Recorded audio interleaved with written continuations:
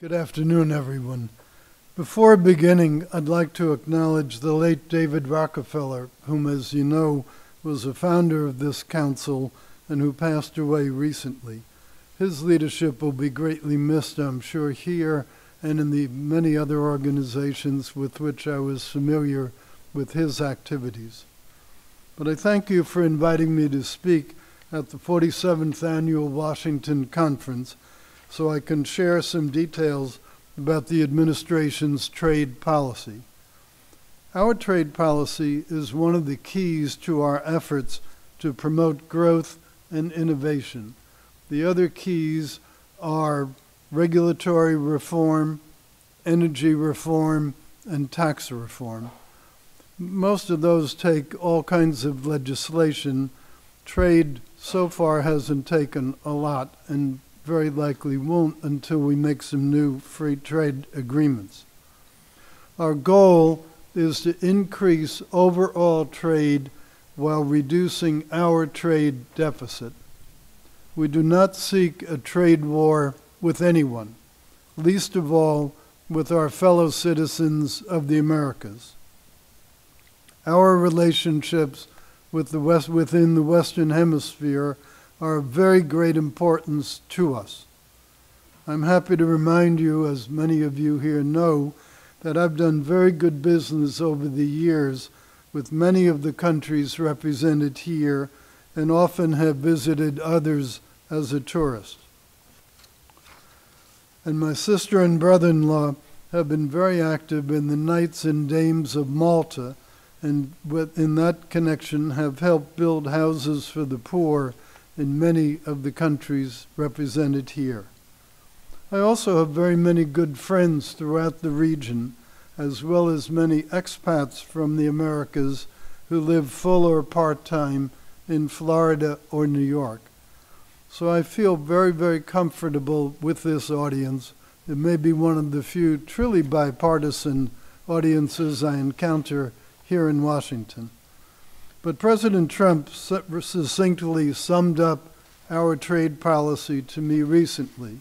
He said, if there is a new trilateral with Canada and Mexico, it should be spelled differently. Should have two F's, NAFTA, with the extra F standing for fair. This standard will be applied across the Americas and across the globe. Step one is enforcement. We're going to implement stricter enforcement than any recent administration.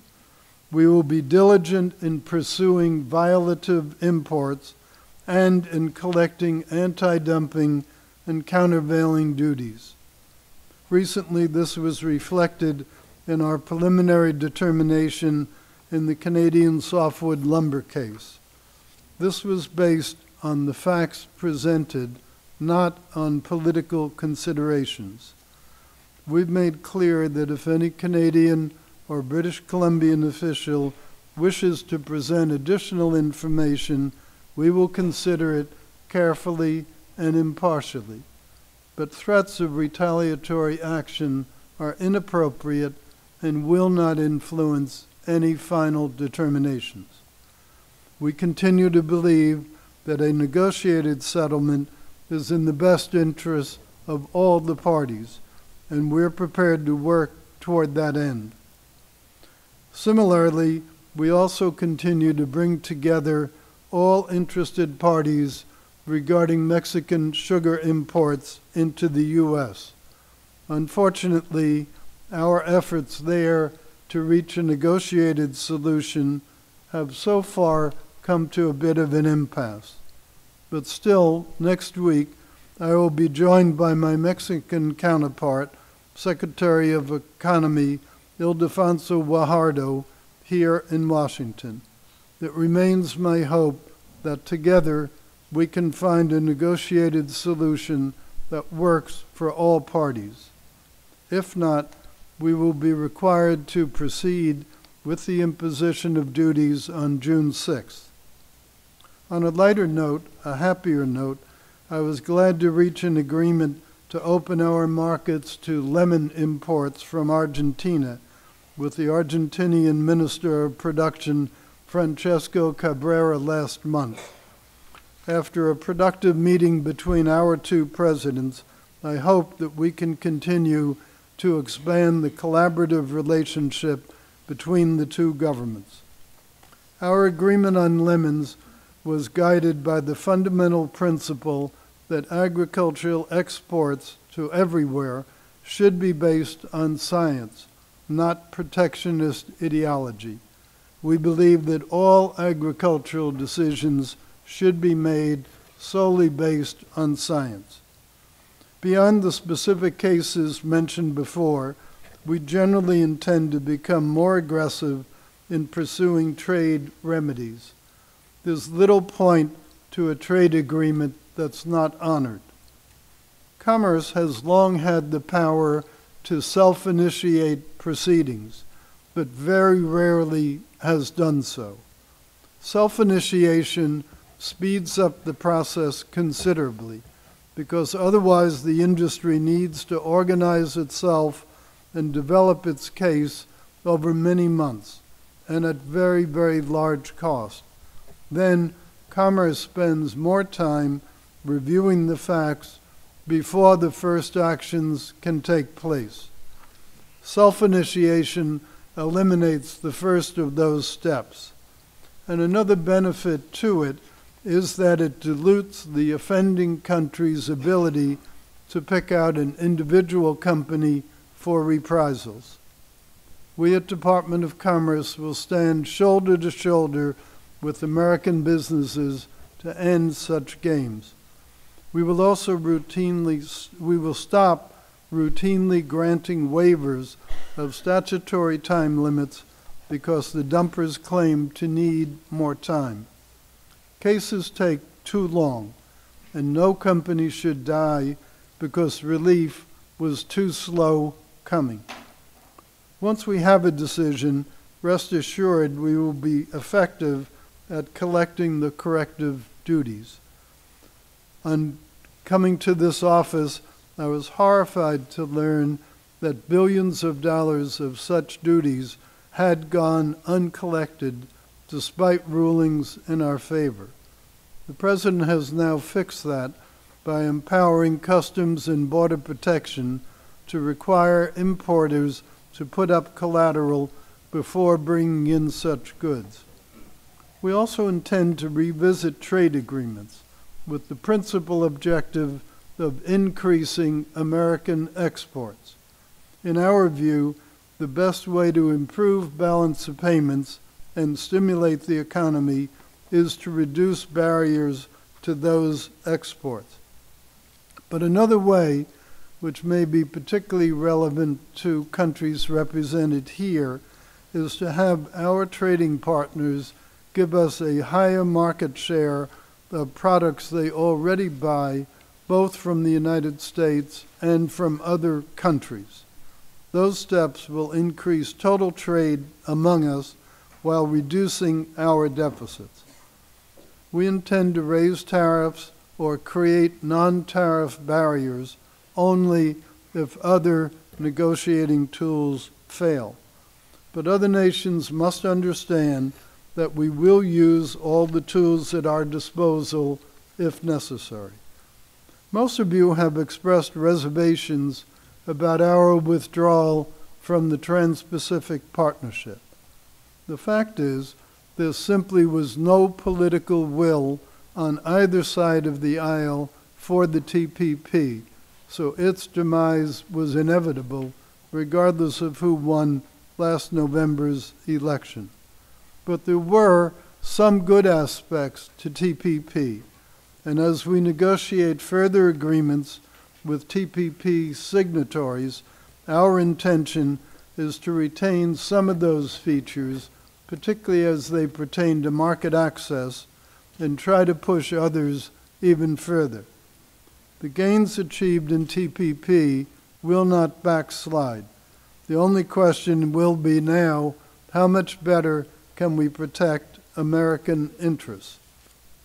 One way to achieve this will be to favor bilateral over multilateral trade deals. The President and I both have concerns about multilateral agreements in general, and are generally skeptical of the theory that multilaterals necessarily lower geopolitical tensions. Multilateral trade deals, by their nature, take an extremely long time to negotiate because they have so many moving parts.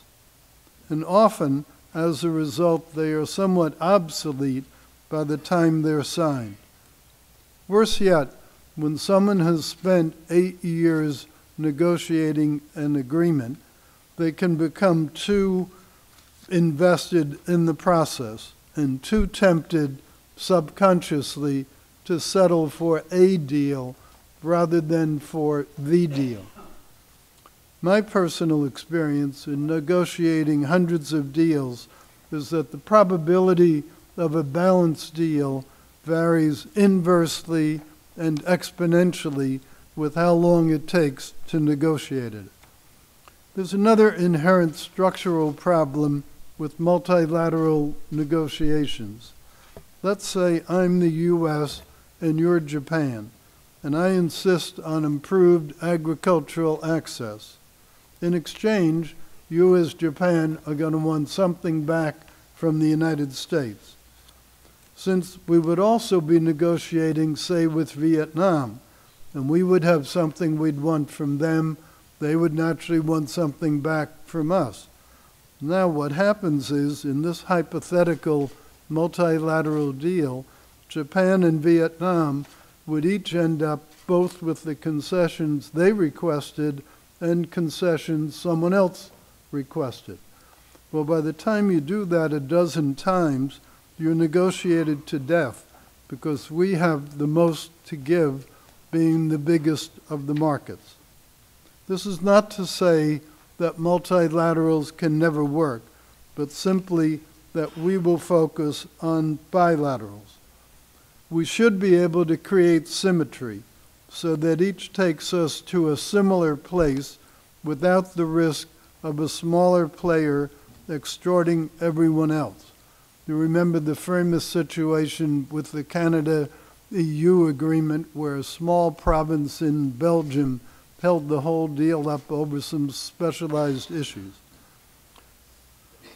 NAFTA is a bit different in that they will be working from the framework of an existing trilateral. We have not yet decided whether to go the trilateral route or to pursue two matching bilaterals. And in fact, we don't think that's the most important question in any event. At this early stage, we're focused on substance rather than form. When we do approach trade negotiations, our first priority must be our nearby neighbors. And importantly, our CAFTA-DR free trade agreement has performed pretty well. And as a lot of you perhaps remember, I have been a big advocate for that agreement when I was back in the private sector. In terms of CAFTA-DR, there have been relatively few disagreements, and we have generally modest surpluses each year. But nonetheless, any agreement could be updated to reflect the changes in all the various economies and to correct unintended oversights in the original deal. NAFTA, at the other end of the spectrum, is at best out of date and at worst did not accomplish some of its most important goals. To the best of my knowledge, none of the forecasts that have been made as to NAFTA's effect on the countries of the United States and to some degree Mexico have actually come true in the real world. And so the President has directed us to begin the process of reopening discussions with Canada and Mexico. And he also said that I would play a leadership role in that process.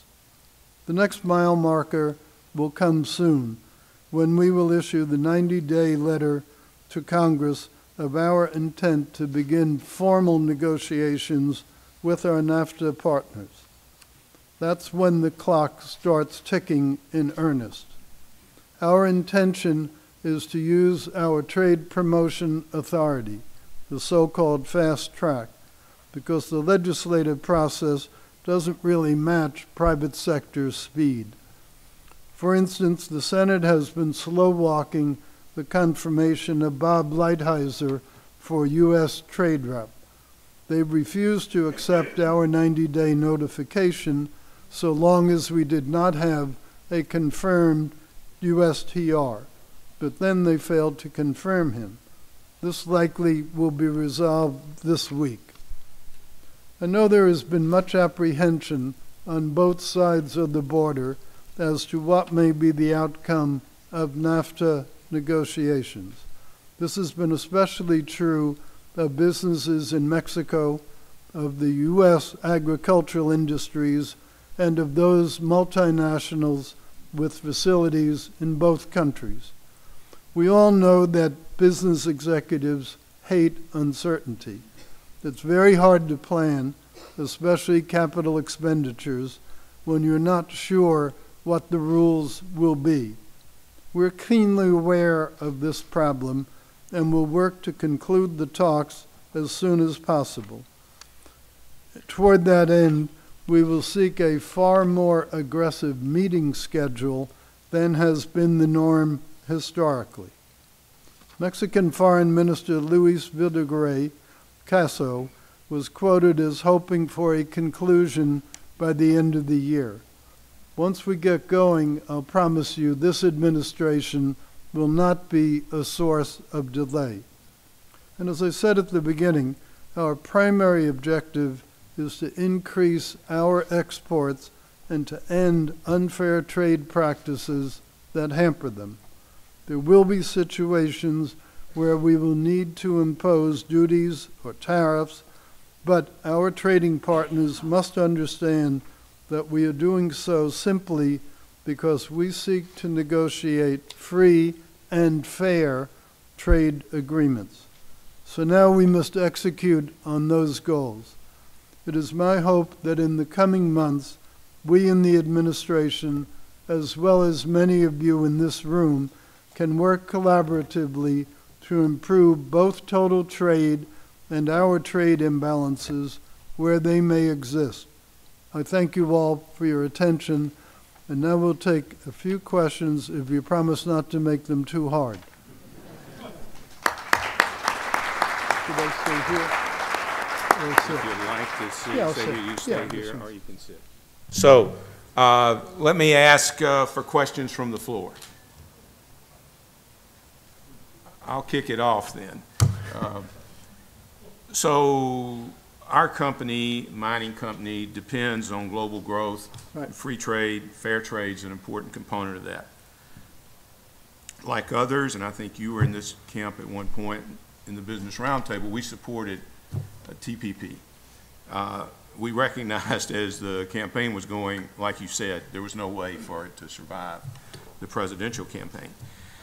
Now people talk about a vacuum that's been created because the U.S. is not part of TPP. China was not, and now China's talking about this Silk Road concept and so forth. Could you comment on Sure. how that all fits together in your view? Sure. Well, the One Belt, One Road, or OBOR, as we in acronym Happy Washington tend to refer to it, OBOR is not a free trade agreement.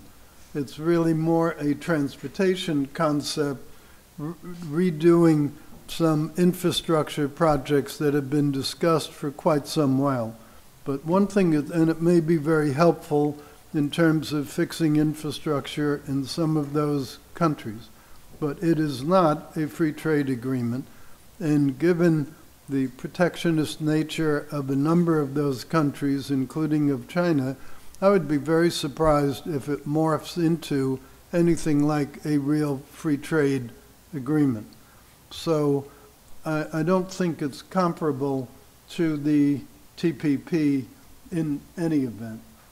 Plus, there is some sort of a movement to have a non-U.S. version of TPP under some other sort of acronym. And if that happens, I don't think we have any inherent objection to it, but we will be pursuing with the major countries their individual agreements.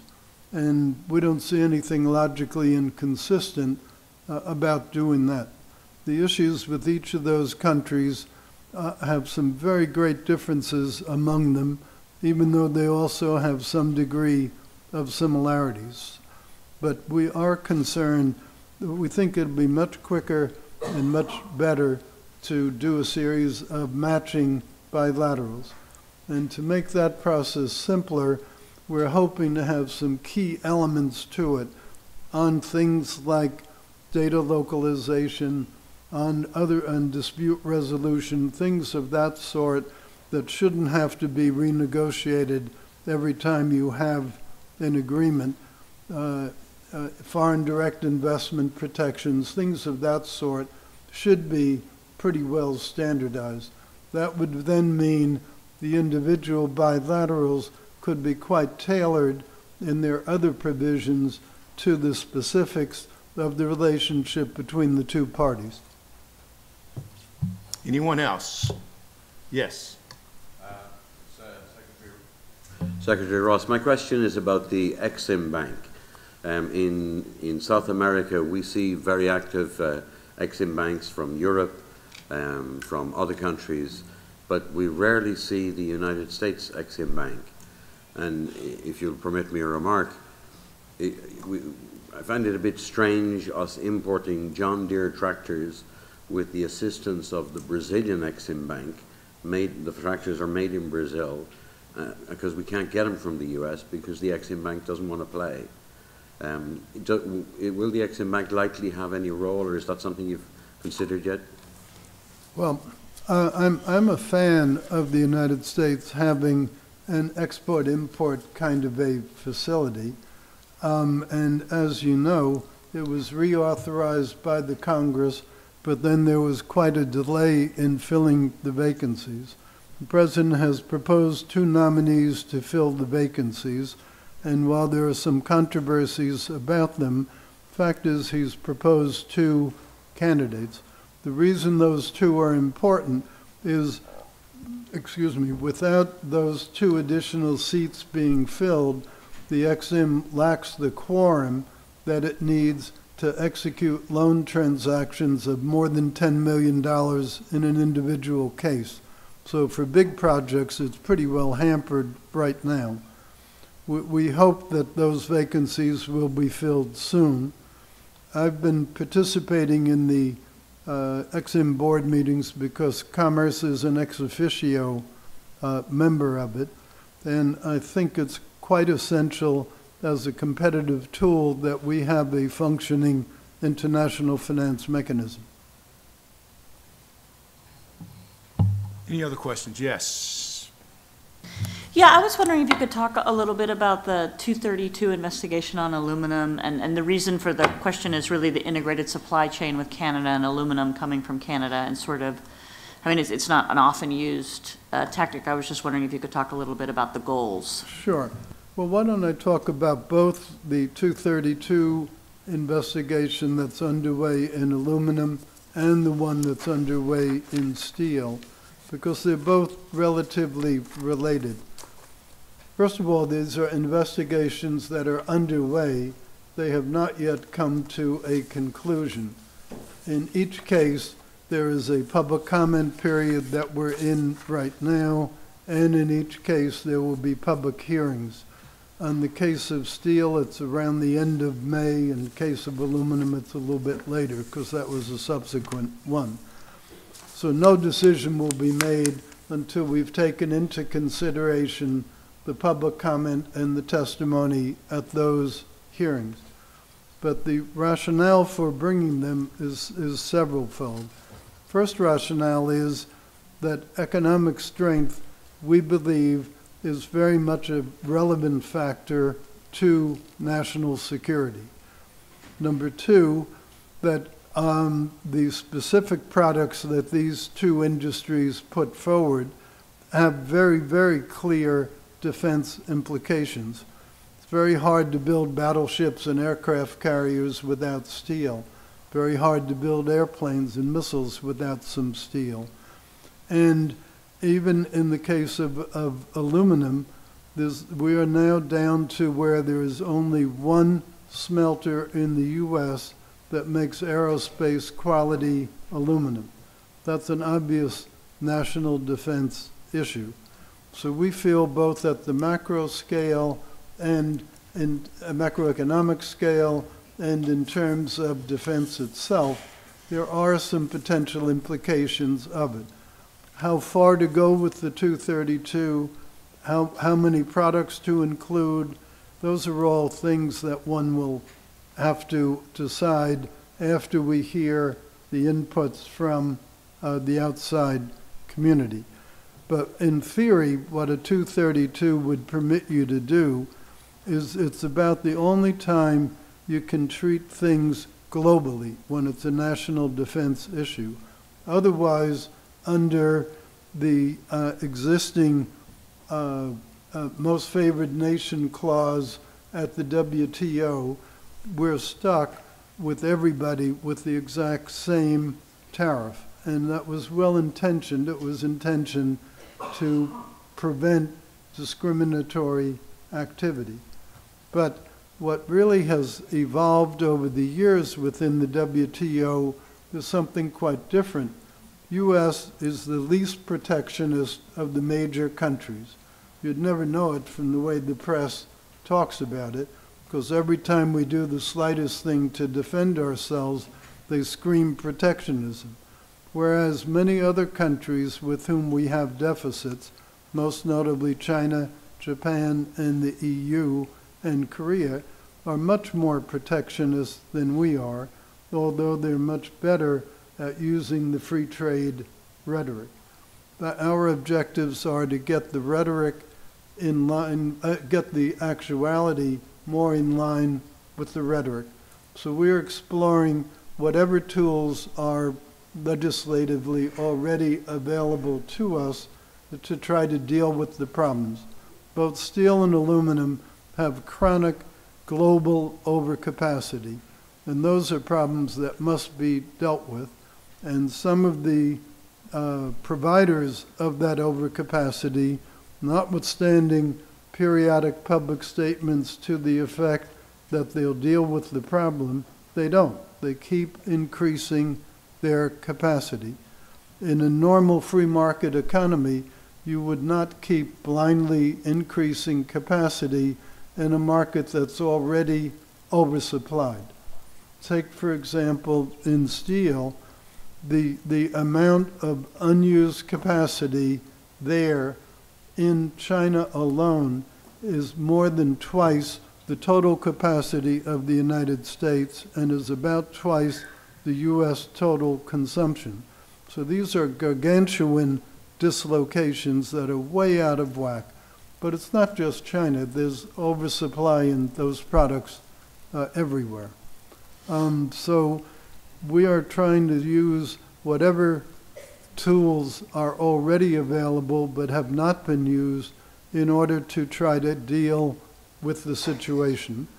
And the reason we're reluctant to get to the Congress is, as you've seen in your daily papers, this is not exactly a bipartisan situation that faces us. So anything that requires congressional approval is relatively an uphill fight, even though when you think about it, a degree of protectionism is more in line with normal Democratic Party policies than it is with some Republican Party policies. But that doesn't seem to matter in the present environment.